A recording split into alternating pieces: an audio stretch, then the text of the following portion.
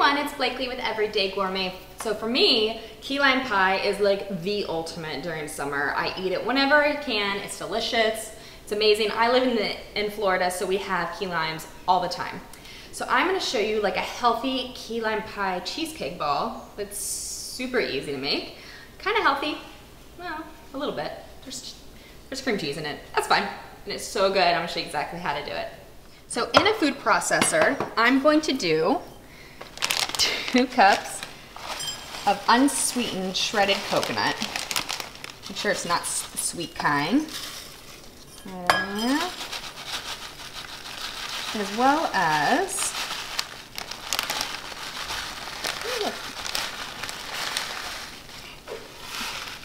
making a mess.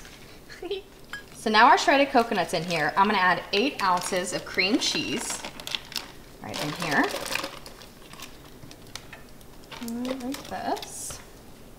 And then to that, I have 3 of these little key limes that I went ahead and did the zest of, or you can, and the juice of the 3 key limes. But if you don't have key limes, you could do 1 large, just regular Persian lime. I'm gonna put that in there. That's gonna give it that distinct, limey, delicious key lime flavor.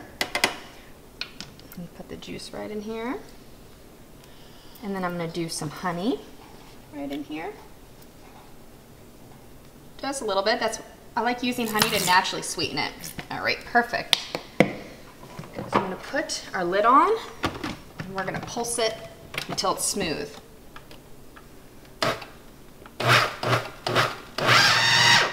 Perfect. So now I'm gonna set all this aside.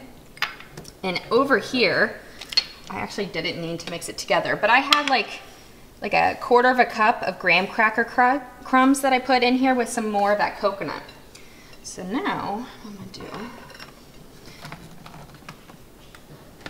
gonna take this off, get it off. Perfect. Be very careful of the blade. I'm gonna take this aside. So then what I'm gonna do is just do big spoonfuls of them. Make them into little balls here. They smell amazing. And then I'm gonna roll them in this mixture right here. I'm gonna keep doing that until they're done and then put them in the refrigerator, and that is it. Delicious little pops here that are really, I mean, they're not bad for you aside from the cream cheese. All right, I'm gonna keep doing this with our cream cheese mixture. So these are done. They've been in the refrigerator for about like 10-15 minutes. So there you have my delicious key lime pie cheesecake balls. I hope you liked it, and don't forget to subscribe to Everyday Gourmet with Blakely for more delicious recipes and videos.